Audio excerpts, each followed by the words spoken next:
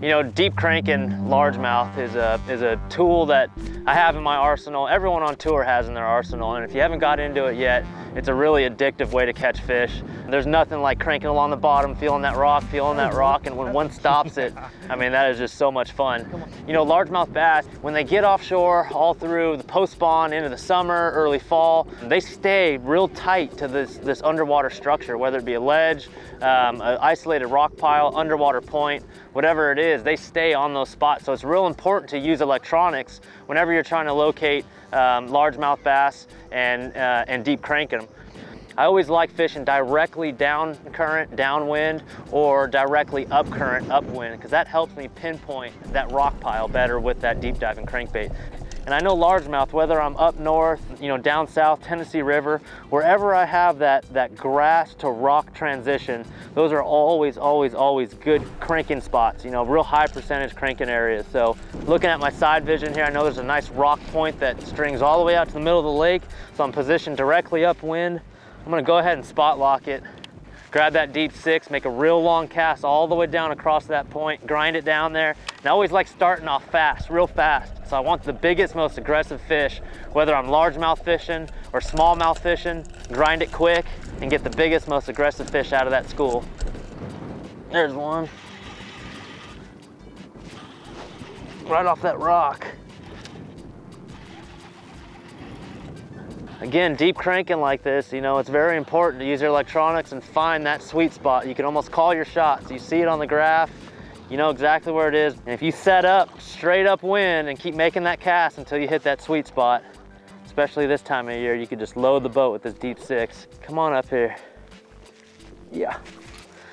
Yeah, they got it good there. That's the Biwako clear gill color. It's just a really good color and clear water. We've got maybe 7 foot visibility, 6-7 foot visibility here. There's a nice green tint to the water. And whenever there's a green tint, I always like throwing those green hues, especially because I know they're eating bluegill. He ate that one good. Gonna get the pliers there. That's a good one on the deep 6. There you go, girl. It's a fun one. I know you got friends down there. So I know with my lineup, I know my heading, I can see where my heading's at. I got a spot lock down here and I know straight downwind is the cast I need to make.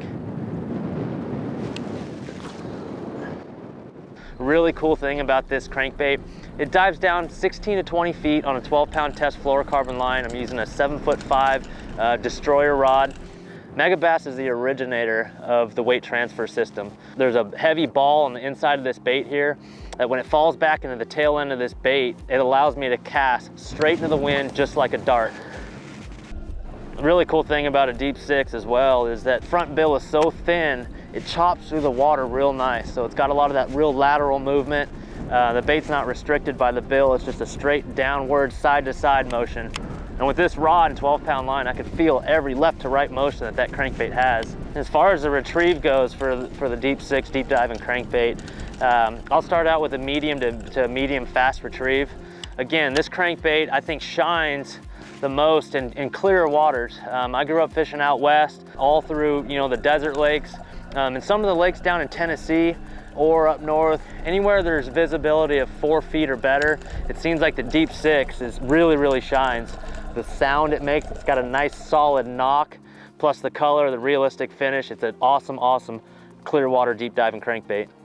The biggest difference between largemouth fishing with it and smallmouth fishing with the deep 6, both of them like it. The green ones like it, the brown ones like it, but seems like more so when I get on a really good deep 6 bite with largemouth, you know, you got to keep it down there, grind it in those rocks, deflect it off those rocks. Those largemouth love it when it redirects off those deeper rocks out there in 15 to 20 feet. But smallmouth seem a little different. A lot of times when I'm on an awesome deep 6 bite for smallmouth bass, I'm usually in 22 to 25 feet of water, 12-pound test line, real long cast, and I'm actually catching suspended fish in 17 to 20 feet. So I'm really never making contact with the bottom when I'm smallmouth fishing with the deep 6. A lot of times they're seeing it just above their head and they react on it. So